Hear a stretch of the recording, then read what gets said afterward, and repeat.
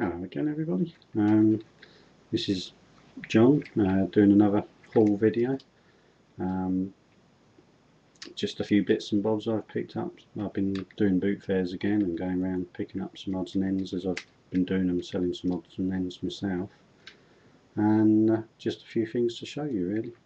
The first is get it into shot, is a Ratchet figure. I mean, I've got them in car mode at the moment obviously, but I believe it's a rescue version. Not sure which line exactly it's from. I'll have to do a little bit more research, but other than a top framework weapon which goes on there, which I might be able to pick up from somewhere, it's pretty sort of complete and in very nice condition. It's not really scratched or damaged at all, so I was really chuffed to pick that up, and not bad for £1. The next one is Helen the Melon. Would be sort of surprise I've got, because I tend to hate Bumblebee generally, but I got a little tiny original sort of Bumblebee where he was in his first mode in the movies. Legends class I think they are, aren't they? But yeah, it's not a bad little figure. Again, sort of got it in car mode, but I know how to transform it. And again, another Bumblebee, but this one goes with the other one that I showed you before in my other haul video. So a battle damaged, but in these new Camaro mode.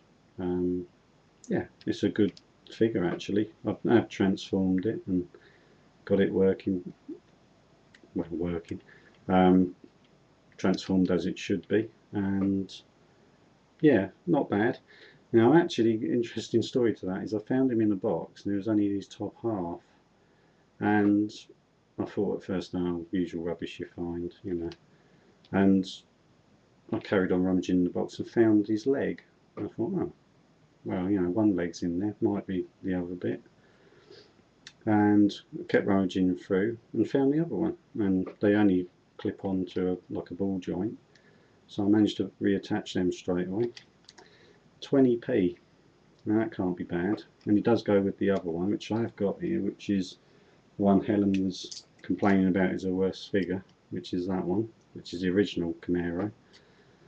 But again, this is actually something like I sent a message to Helen about it. This is the way I put his legs, because she was saying that she has his like feet down like that, which makes him like a giant Bigfoot. But I swing that up like that, and although it's a little bit weird that he's got sort of weird pointy toe bits, he actually is a little bit more proportion wise, and just getting into shot, a little bit more proportion wise with his legs, and also he stands reasonably well that way, but he doesn't look so ridiculous, so whether that's any help.